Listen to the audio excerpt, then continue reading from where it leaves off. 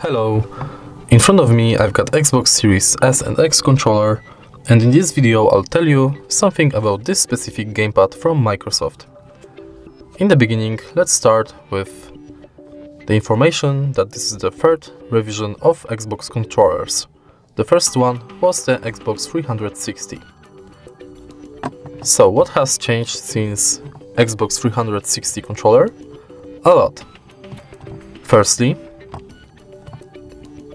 the main thing that changed is the shape. Now it's a bit modern, prettier and more comfortable. Then we've got this button right here.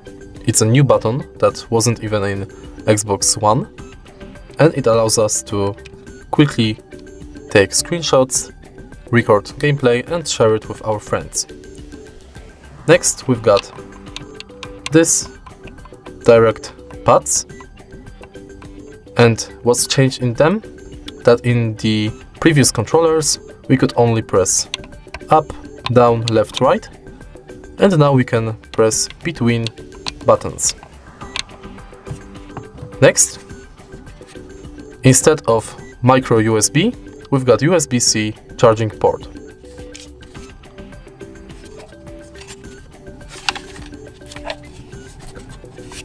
And the last thing that changed in this controller, I don't think you will be able to see it, but oh yes, this controller has this special fabric film that improves your grip on the controller, and it's a little more comfortable to use. Okay, so now facts. We've got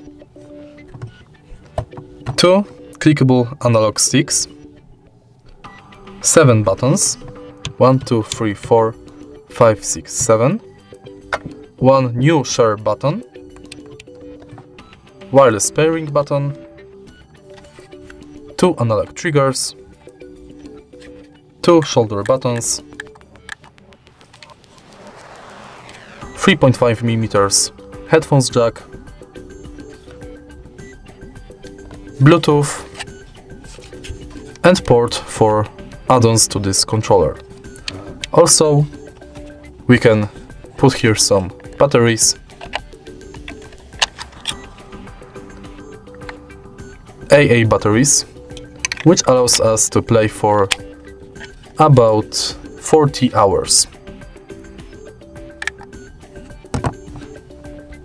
I think that's it for this controller. You can pair it with your Xbox, smartphone and many other accessories. If you find this video helpful, please leave like, comment and subscribe.